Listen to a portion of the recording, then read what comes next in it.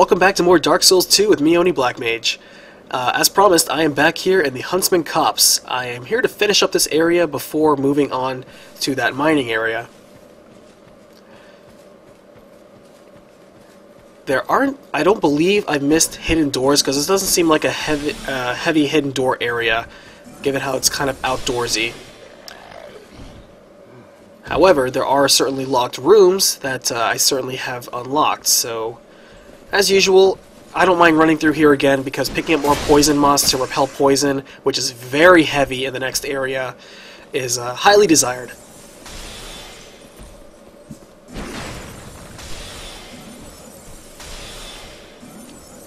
Okay, so, taking this big guy out.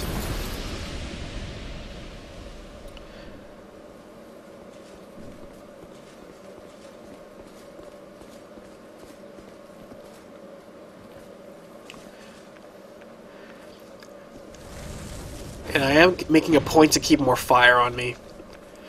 Alright, so as you can see right here in this area, right past this first bridge, you just want to turn around to your right and keep going uphill.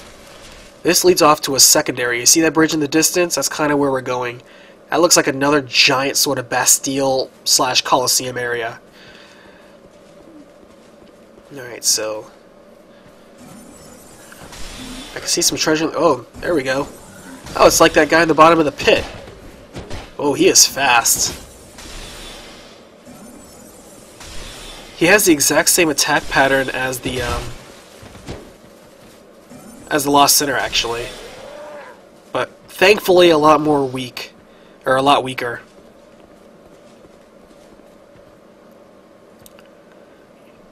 Yeah, that enemy certainly was tougher. He hit a lot harder. He dropped a lot of experience, though.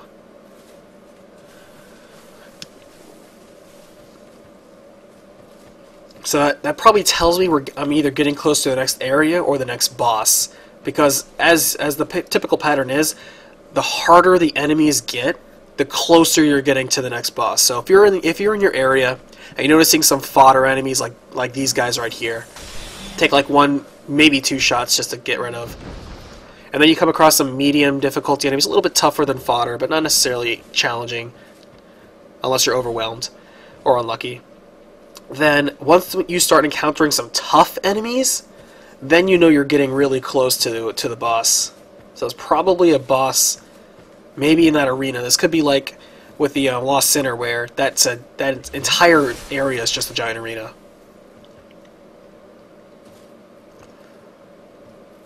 Okay, dark corridor, perfect for ambush. Let's see. All right, gotta drop down on me, no problem.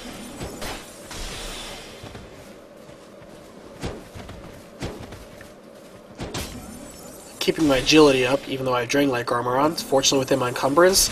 Oh, that's like the first whip-wielding enemy I've seen. Oh gosh, I've attracted too many of them. Not good. This isn't good. Oh, they attack too quickly. I can't find a break to heal. Oh, this isn't good. Yeah, that wasn't good. Okay, so it also looks like they deal dark energy as well. Okay, so it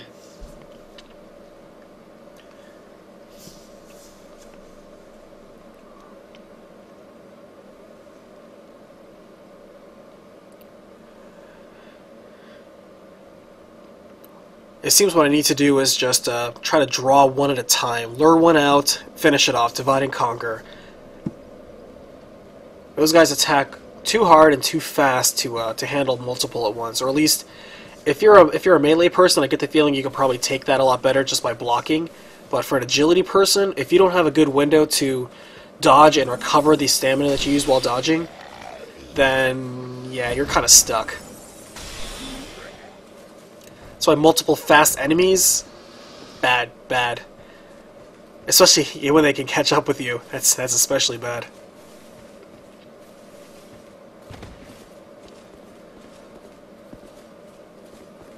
Still, on the plus side, it's a good opportunity to catch up a little bit more experience, a little bit more poison moss. The good news is that this area is basically right next to a bonfire, so it's not too long to retread lost ground. I'm sure some of you were like, oh thank god, I thought he was going to ramble on about something else now. Nope. See, like, there's my old flame. Let's go ahead and just pick that up. So 2 weak guys here, and one more of those strong shadow monk type guys are going to start dropping down. Yep, there he is. Using his darkness.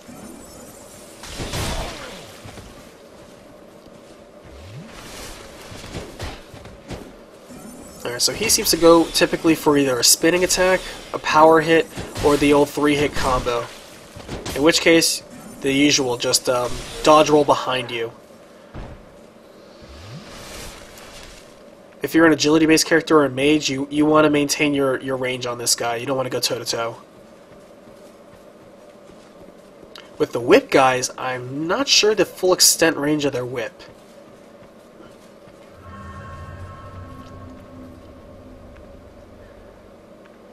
Let's see if they're weak against fire. They're not necessarily wearing armor, although I think they're wearing helmets, but still.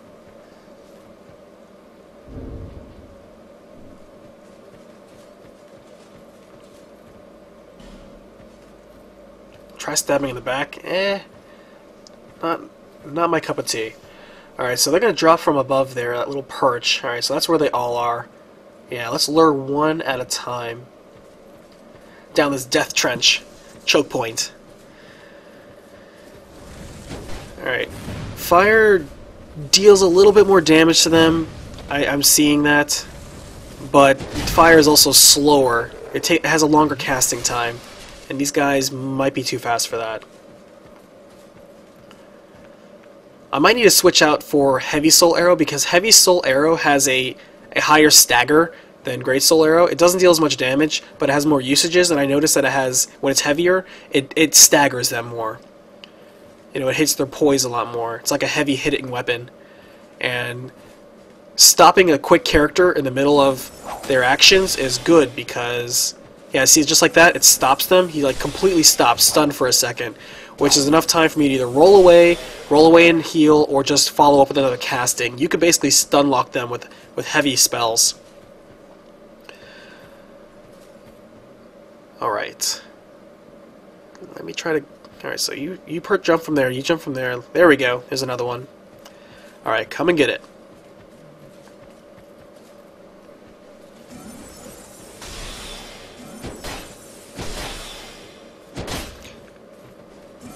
Finish you off. There we go. That was a lot better.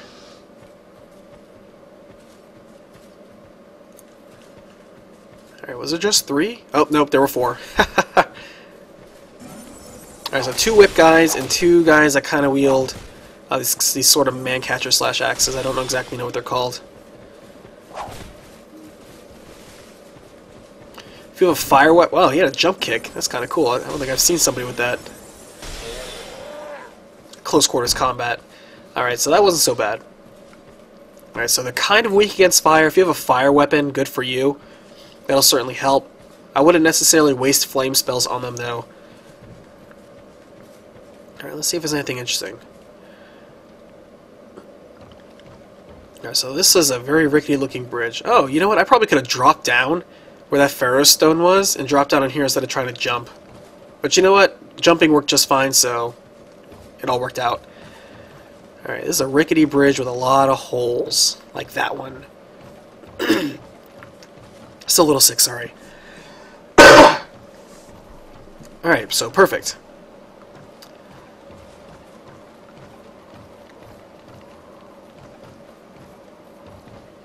Dark Spirit ahead. Good to know. Undead Purgatory. So is this a new area? Let's take it nice and easy. I don't want to necessarily fight someone on this rickety bridge if I can help it. Okay, there he is. And he has a very big... that's like a super great sword. That's like the type of sword that's meant to chop horses in half. And it looks like he has a tower shield, too. Oh, come on. I was going to try to snipe him. See if I can just hit him from here. Well, that's not working. There we go, okay. Oh, there's an item there. Alright, I'm going to see if I can draw him, actually. If he could fall off the edge, that would be great. I need to jump past these holes here. Alright, come and get me. Oh, he's not going to come and get me. Oh, he's going to block. Yeah, he is. Alright, so he's tougher than the other red phantoms, but I can... If he's not going to move forward, I can kite him. Alright, come on. Lift your guard.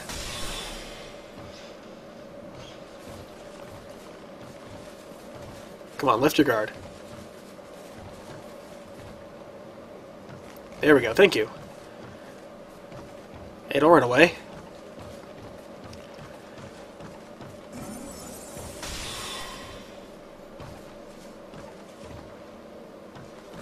Don't run away because that's my strategy.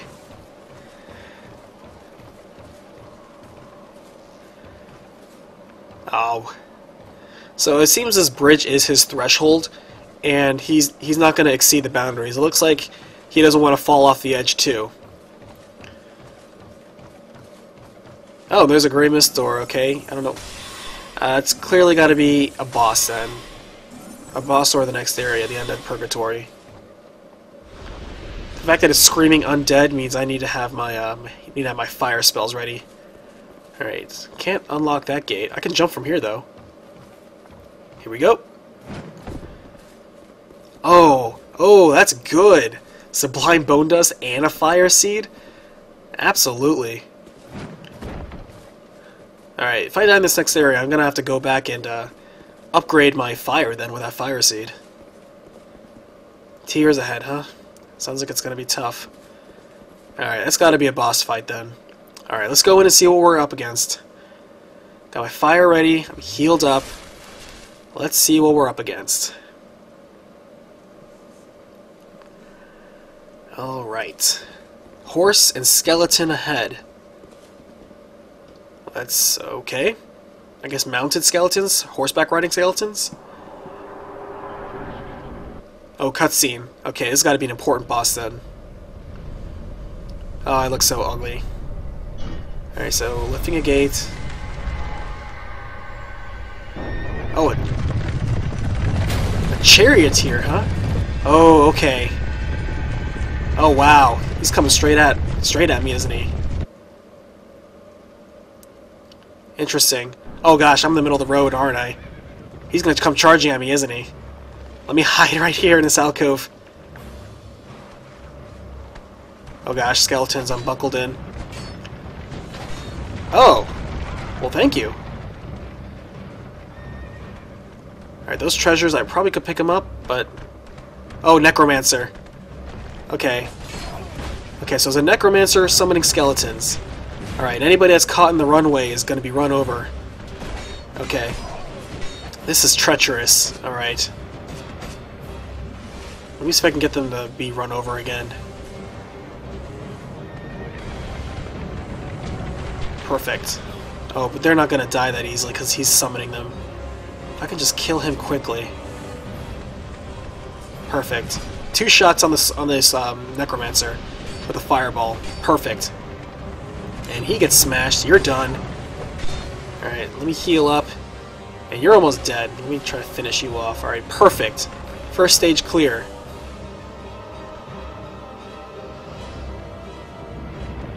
Whoa, that was close. Okay, so... This reminds me of a few of the type of bosses that just keep moving and moving and moving. I either have to try to shoot them while they're moving. That seems really difficult because I don't want to stand in front of that. Or I need to find a way to stop them. Here's a gate. Maybe I can drop this gate and pen them in. Maybe that's what we have to do. We have to drop gates along the way. Yeah, because there are all these gates along the ceiling. So that may be what we have to do.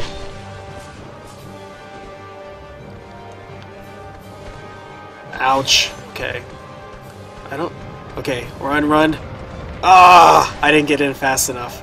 Okay, so The fact that he opened a gate and there are multiple gates in this area probably means that I need to close off this guy's running. I need to stop him and probably engage him somehow. So I'll check out how we do next time.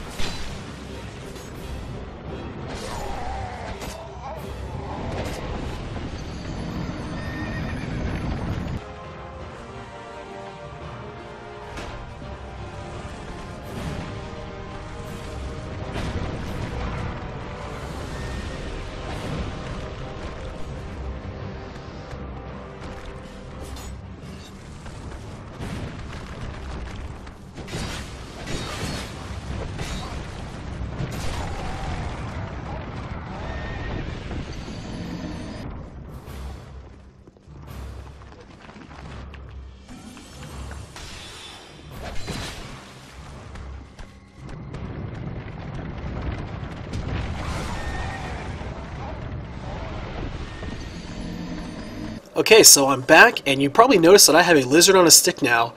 On one of my previous attempts, my last one, I killed one of the necromancers, and he dropped his staff, which is a lot better than what I was doing. Alright, so I have a better strategy now. Here's how it's going to go down. I'm going to use the urine strategy and draw these skeletons off me. As usual, yeah, get them to just focus on that, and they're going to get themselves smashed. Now, while they're buying time focusing on my urine and getting smashed, I'm going to move forward and attack the necromancer. There are 2 necromancers along this pathway. You need to kill both of them. Otherwise, these skeletons will keep resurrecting. Next, at the very, very top, there's a switch. I didn't reach the switch yet, but that switch has to be pivotal because it's the same switch in the opening cutscene that let loose the rider. That switch probably stops the rider too. So let's see what it does. Alright, again, these skeletons, you need to find a pocket really quickly. Let them get run over. Keep your guard up. And cast Urn, and then just keep moving. Let them go after the decoy instead, just like that.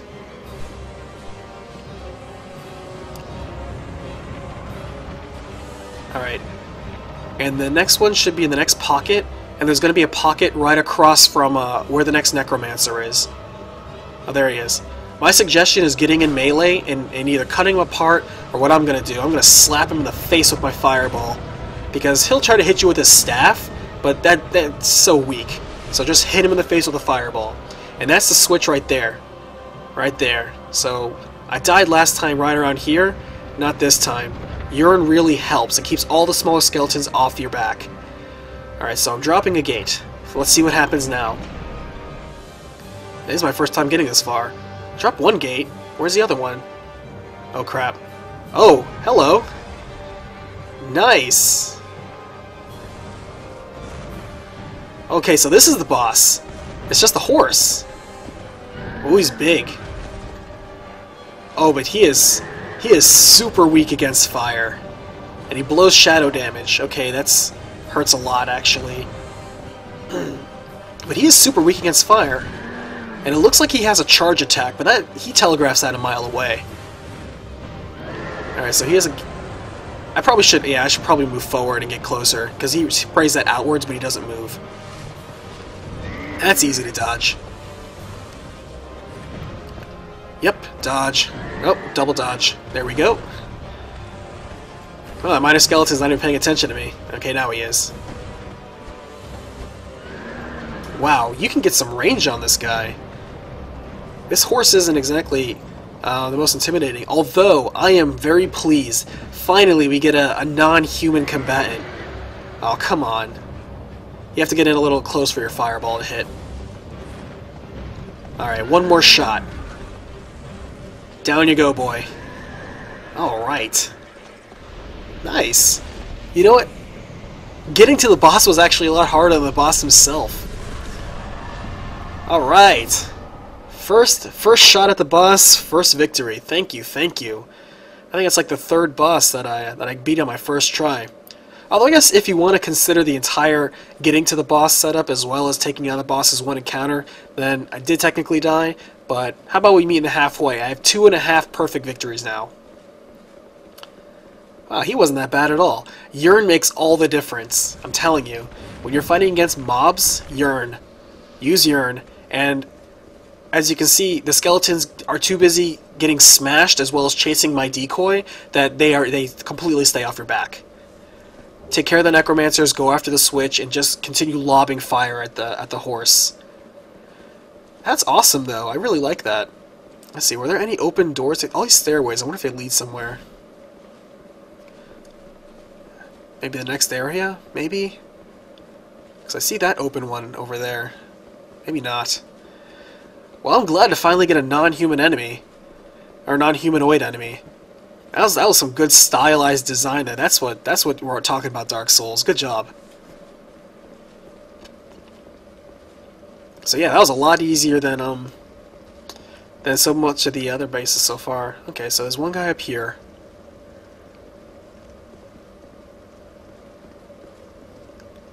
I guess that's it? I don't see a hidden door here, maybe? Alright. Bonfire, that's always good. But not a primal one, so that wasn't that big of a deal. Alright, what do you want? Oh. What is it? Oh. Okay. I guess they want either an item or something like that, or I need to complete something. Because they're not talking to me. It sounds like the Knight of the Blue Cathedral. He won't talk to you unless you have a particular item. Whatever that can be. Alright, but that really wasn't that bad of a boss. That was actually surprisingly easy. But then again, maybe it's because I'm a sorcerer and I have a boatload of fire. Fire is our forte if you're a sorcerer. Alright, so here's what I'm going to do. I have an extra branch of yore. I'm going to go back to, let's see, the Bastille, and I'm going to take care of that Undead Purgatory. I guess that was really it. Let's see, was it Sinner's Rise or was it the Bastille? I think it was Sinner's Rise. Yeah. So we're going to go back to Sinner's Rise, and we're going to backtrack to the mummy room where that petrified guy is and see what he's all about. He looks like another sorcerer like me, so maybe he'll be a bro and help me out with some better shops or some better spells. I like his robes. Maybe he'll give me those. Alright, Sinner's Rise. Man, that really was a surprisingly easy boss. Maybe I was just slightly over-leveled for that. I've been keeping up with my fire spells. Every fire seed I have, it only takes a few thousand souls to, once you have a fire seed, to upgrade. So keep doing that. I think my glove is at +5 right now. +5 or +6. So that combined with the fact that fire is built off your intelligence, and of course I'm a sorcerer, so that goes hand in hand, and because I'm a sorcerer I already deal better fire damage, means that my fire attacks are very, very strong, so Undead don't stand a chance.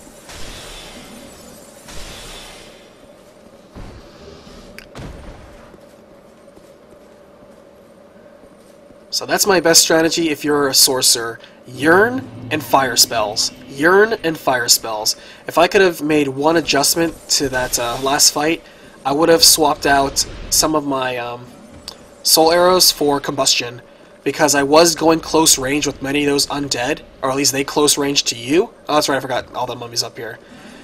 Because they close in a close range, take that time to use combustion and just blow them away in close quarters combat. Ah, I remember when I used to run away in fear from you guys. That wasn't too long ago. And I upgraded my lizard on a stick staff, because it has much better stats than most of my other staves so far, and it looks like it's worth upgrading. Oh, dude, you look awesome! I want your robes. That guy looks awesome. Strayed. Hello, Wandering Sorcerer. Very cursed one. Weak you may. Looks like he likes my intelligence. He's like my teacher. The mock jester. I like your attitude, man. Alright, let's chat. Why didn't it? Drang Lake. Is that what? Very. The cursed. Of course. You. The people. Some. In the end. So. Once people. They. whoever posed, they even... He seems pretty confident of himself for somebody who's just petrified. It is up, and it is your... But I guess his respect is only for that. She harnessed the witch let... The witches, huh? Like those 3 witches in the beginning? long enough. I wonder if I'm gonna have to fight those ladies earlier or later. Oh, nice. What he does is he's basically a boss weapon salesman. Oh, hello.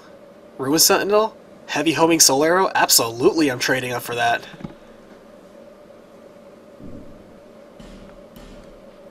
Perfectly good use of the Ruin Sentinel. Alright, I don't see any staves here, which is a shame. These are all mostly weapons. Really impressive weapons, but just melee weapons and shields. I might just pick up a shield later. They all require such high strength.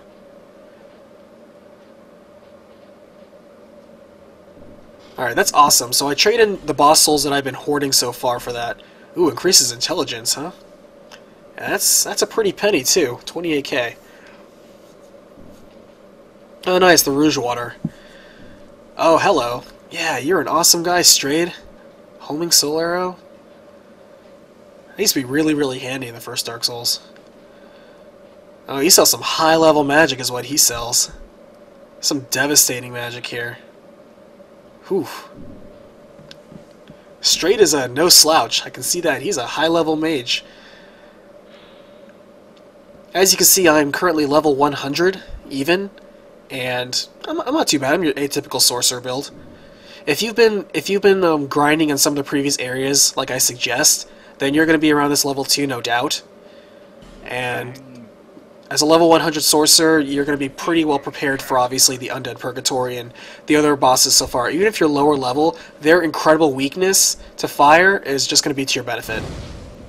So I'm letting this bonfire here, and here's what I'm going to do. I'm going to go back to Majula, and we're going to go continue leveling up, and I suppose that's really it for that area.